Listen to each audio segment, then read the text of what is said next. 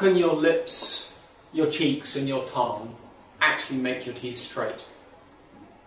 It seems an almost crazy notion in the days when we need help to make our teeth straight.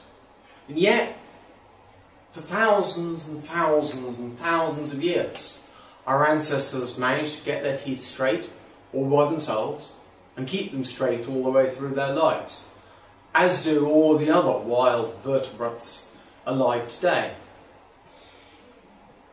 The teeth should sit in a balance between the lips and the tongue.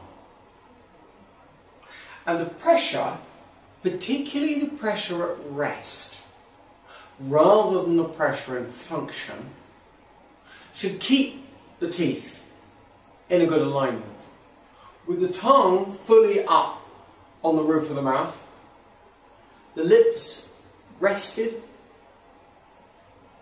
but sealed, and a little bit of negative pressure, a little bit of a suck, just to help keep your tongue on the roof of the mouth. One analogy I often give, I said that if you take all the teeth like dominoes and lay them in a semicircle, and you have the lips in front of the semicircle like a set of curtains that are kept closed, and you have the tongue like a balloon in the middle, and if you pump the balloon up and the lips stay closed, the teeth will become straight. They've got nowhere else to go. And people who keep their lips closed naturally at rest nearly always have their incisors meeting in a good, normal position.